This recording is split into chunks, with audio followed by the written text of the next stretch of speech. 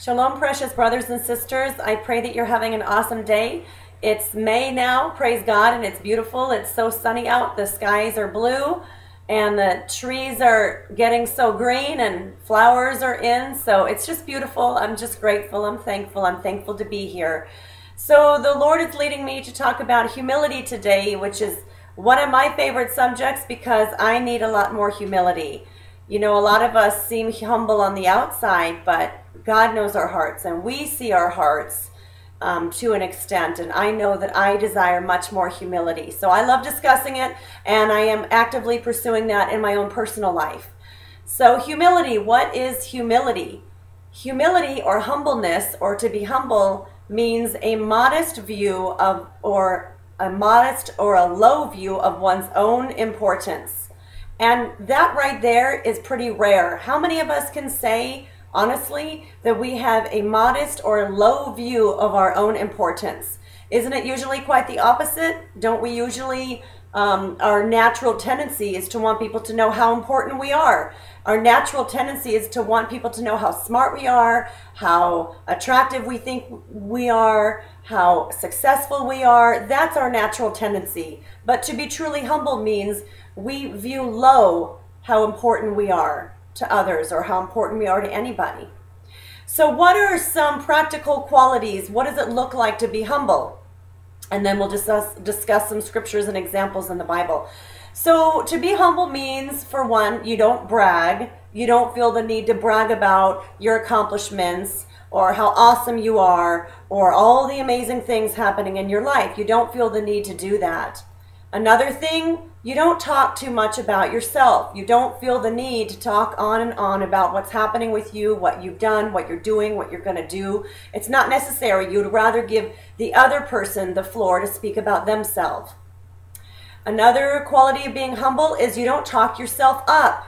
You don't feel the need to add to what kind of person you are, to add what you to what you've been doing or what you'll be doing.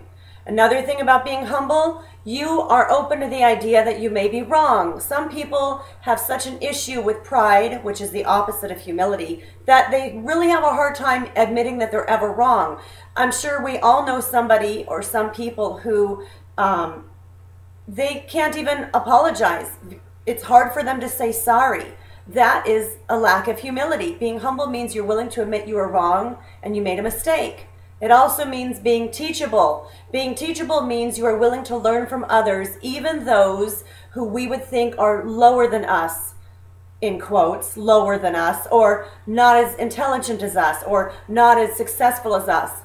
Being teachable means we are willing to learn from anybody who has something to offer. That's a quality of humility. Another thing, I don't have to prove how much I know. I have met people in my life, and I have sometimes been like this, and I've had to repent, where I feel that I need to prove how much I know, how smart I am in a conversation. That's not right. That's not appropriate. Another quality of humility is not having the been there, done that attitude. My husband and I used to have a friend in California. We love him. We miss him.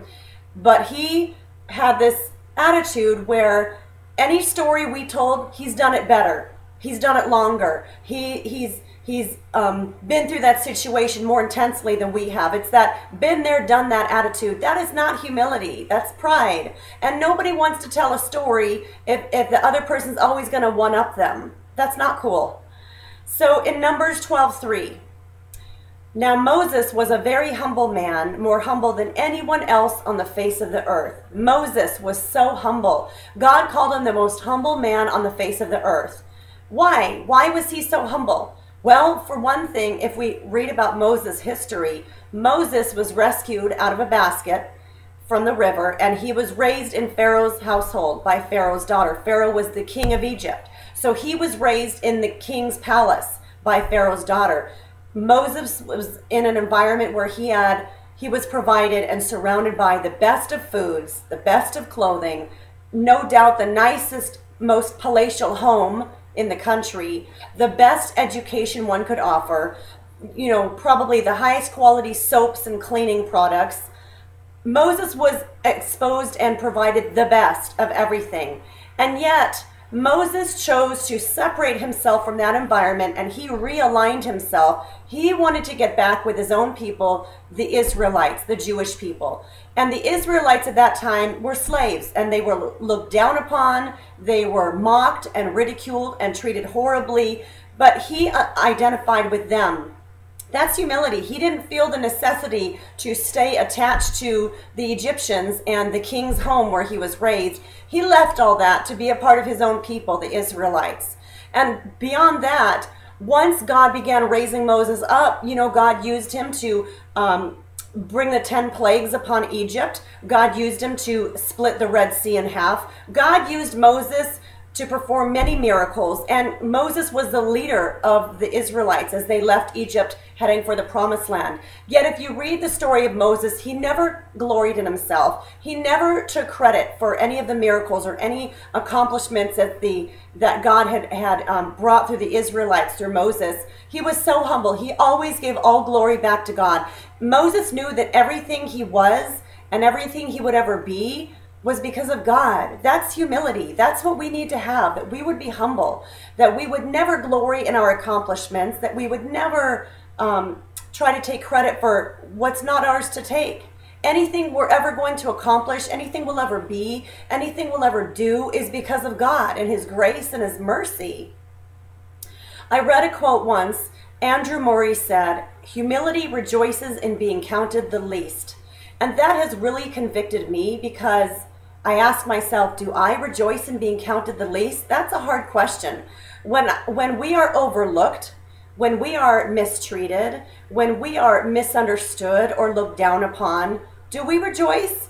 Because the reason why it's considered something to rejoice over is because Jesus said that he who brings himself low, he will exalt. We want to be able to identify with Jesus, and Jesus was the most, of course, the Bible says Moses was the most humble of all, but who was our primary example of who to follow in the Bible? Jesus. Jesus was overlooked. Jesus was mistreated. Jesus was misunderstood. Jesus was looked down upon. Nobody had those issues more than Jesus. If we can identify with him even a little bit, then praise God, because it's helping to change us and shape us and mold us to be more like him. So may we get each to the place where we can rejoice in being counted the least. It's okay. We don't have to be top dog. We don't have to be recognized as the best or the coolest or the fastest or the prettiest or the most handsome or whatever. In Philippians 2 verse 8, speaking about Jesus, it says, "And being found in appearance as a man, he humbled himself by becoming obedient to death, even death on a cross." Jesus was so humble. Moses lived in a palace, but Jesus came from heaven. Jesus lived in heaven, surrounded by angels, seeing the glory of the Father all the time, the most beautiful, amazing things around him all the time that we can't even begin to understand until we get to heaven. But he chose to be a servant. He left that in obedience to his Father. He left that out of love, and he was born in a dirty, stinky manger, surrounded by farm animals with all their smells and all their dirt. He was born through his humble mother, Mary, and he lived his perfect life on the earth, and he died on the cross for our sins. He allowed the mockers to spit on him, to put a painful crown of thorns on his head. He allowed them to pluck at his beard. He was naked. And then he allowed them to nail his hands and his feet to a cross, which was at that time the most painful way to die. The most painful way. He allowed himself to go through that because he was so humble and he had such love for us. He could have come down from that cross at any point. He even said he could call down legions of angels right there and ask them to take him off that cross, but he chose not to because of his humility. Nobody was more humble than Jesus, and that's our example. He was the King of Kings and the Lord of Lords, but he chose to stay on that cross because of his love, his great love for us, his humility. Mark 9:35, sitting down, Jesus called the 12 and said, "Anyone who wants to be first must be the very last and the servant of all." That is a great sign of humility. Being a servant. So I have an example. When I worked years ago in California, in a town called Bakersfield, California, I worked in a sports store, and one of the managers came and said, hey, somebody had an accident in the bathroom. I need one of you to clean up the bathroom. And an accident, okay, that means that somebody either peed or pooped on the floor or somewhere, everywhere but where they're supposed to. So our initial reaction, me and the other workers, were, well, none of us wanted to do it, but I just knew I was a new Christian. I just knew God was telling me, you do it. I didn't want to, but that's being a servant. Are we willing to do the dirty jobs? Are we willing to do the things that perhaps other people don't want to do? Even the people at our church, the people who are willing to clean the bathrooms, that's humility. Some people are willing to vacuum. Some people are willing to, you know, make bulletins for their church. But the people who are willing to clean the bathrooms and do the yucky stuff. And by the way, that bathroom at the sports store, it was nasty. So I won't go into details, but you can imagine it was bad. But I did it. And you know what? I knew it pleased the Lord. It was a good lesson for me. James 4 verse 6, God opposes the proud but shows favor to the humble. God opposes the proud. He does not like proud people. It turns him away. God shows favor to humble people, always. As another example, when I see, this is just a silly thing with me perhaps, but when I see somebody driving a really nice sports car, I know it's wrong and I shouldn't, but I kind of assume that maybe they're arrogant or prideful about their vehicle. And I know that not all people who have really nice cars are like that. I know that. I know some people who have really nice cars and they're not like that. But because I assume that most people are, I make it a point when I am passing the driver of that car, I look away. I purposely don't let them see me oogling and googling over their car because I don't want to feed that pride. It's just the same thing. God opposes the proud, but he shows favor to the humble. So the opposite, like I said, of humility is pride. Pride is defined as a feeling or deep pleasure or satisfaction derived from one's own achievements, the achievements of those with whom one is closely associated, or from qualities or possessions that are widely admired. So in other words, you're proud of things you've done, you feel proud about people you hang with. Let's say you feel pride because I hang with so-and-so, or I'm friends with so-and-so. That's still pride. Or pride about qualities or possessions that are wide. You feel prideful that that you're admired for things that you have, or things that you've done, or the way you look. Those are all elements of pride. As an example in the Bible, King Saul. King Saul was very disobedient in the Bible. He was told, God told the prophet Samuel to tell King Saul to extinguish all of the Amalekites, all of them, the entire town. He chose to not completely extinguish them. And the root reason was pride.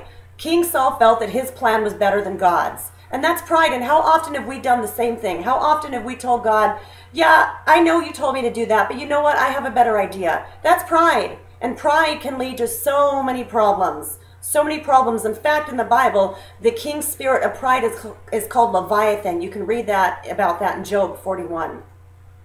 Proverbs 16 verse 18 says, pride goes before destruction, a haughty spirit before a fall. And unfortunately, if you read the story of King Saul, he had a horrible fall. Horrible. It affected much of his family as well. His kingdom was destroyed. It was very sad, very tragic. James 4:10 says, humble yourselves before the Lord and he will lift you up. Are we waiting? This scripture is a good self-assessment scripture for us. Are we waiting for recognition? Are we waiting for promotion? Are we waiting and just chomping at the bit for acknowledgement and man's praise?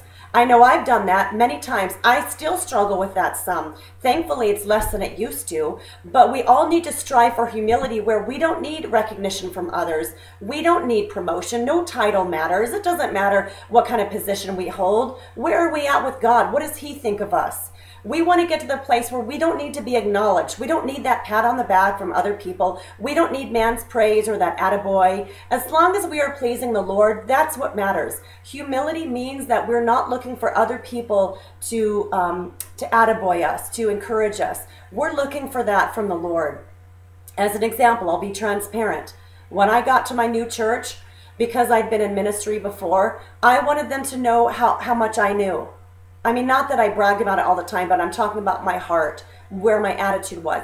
I wanted them to know what I knew. I wanted them to know how godly I was. I wanted them to know what my gifts were. I wanted recognition, and you know what? That was wrong. And I've repented, and God has dealt with a lot of that. Have I totally arrived? No. None of us will totally arrive until we get home. But we can strive and try to be more humble and more humble. It's a process. And one last thing I want to say about humility is I encourage you all, have an attitude of humility when you pray. Pray on your knees or even laying down. It's even a position, a posture of humility where we are telling God, I don't have it all under control. You're in control, Lord. I give it all to you. When we are praying on our knees and having truly an attitude of humility before him, God will honor that. God will elevate us. God will promote us. God will provide us the recognition we deserve in his timing. In his timing. As we show that we are humble, it says, humble yourself in the sight of the Lord and he will lift you up. As we humble ourselves and learn to stop relying on other people's praise or attention or validation, he will lift us up in his timing. In the details of this video, I'm going to include a few songs that sing about humility. Some of them might not be your style, but they're each a blessing. They're each anointed songs. So if they bless you, praise God, or maybe you could pass on the song to somebody else. So I'm going to pray and then we'll be done for the day. Lord Jesus, we thank you so much for being so awesome. You were the servant of all. We thank you for your examples in the Bible. So many examples of humility. Moses and the Apostle Paul and many of your disciples and so many amazing examples, God, of humility. I pray, God, that we would learn to wear humility as a cloak, that it would wrap around us all the time, that God, you would displace and remove from us more and more pride, that we would repent of pride, that God, when we see pride in our hearts, that we would repent and let it go, that we would ask you to forgive us, that we would repent, that we would even go to others and apologize where we need to, but that God, we would just resist. The Bible says, submit to God, resist the devil, and he will flee from you. God, that we would resist that pride, that we would actively fight against it, and that, Lord, we would learn humility, that you would even lead us to scriptures on humility, that we would do word studies and Bible studies on humility. Lord, we need to study to show ourselves approved, a workman who needs not be ashamed. God, that we would study humility. It's not just going to mysteriously appear. We need to pursue it. The Bible says we have not because we ask not. So God, help us to ask you and to seek you diligently for humility. That is evidence of a strong Christian, humility. It's rare. And we don't want to be a part of the majority. Lord, we want to be a part of the minority. Help us to be humble, Father. Help us to be humble. Help us to be like Jesus. You were the most humble. And so we love you. We praise you. We honor you. We thank you that you are developing humility in us. We thank you that as we're becoming more aware of it, it's giving you the chance to do this work in our hearts. We love you so much. We praise you, Father. We speak all these things in great faith. In Jesus' name, amen. So I speak blessings over every one of you. You are in my prayers. If you like this video, if you could subscribe and to my channel and like the video, God bless you. I will be back next week. I speak blessings over every one of you. In Jesus' name, amen.